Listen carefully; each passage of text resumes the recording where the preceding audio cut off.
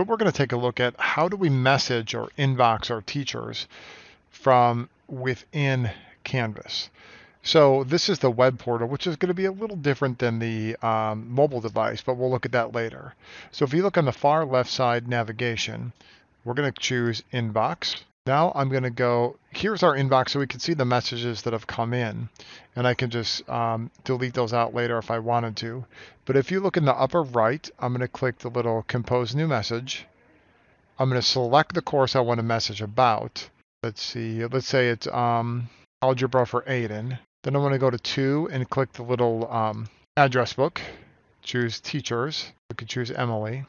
This is where I could also go back and choose Students, Aiden, Subject. So this is where I want to go ahead and make sure it's a very specific subject line. So maybe this is where I could say Chapter 45 test, Aiden Davitt, and I type the message here that I want to send to the teacher and click Send down in the lower right-hand corner. So it'll be pushed out to the teacher, pushed out to my son at the same time. I'm going to click Cancel on this. But this is where the incoming message, it's going to show up here. So I can click, and then I can see I sent this one from the app, and here is the response that I got.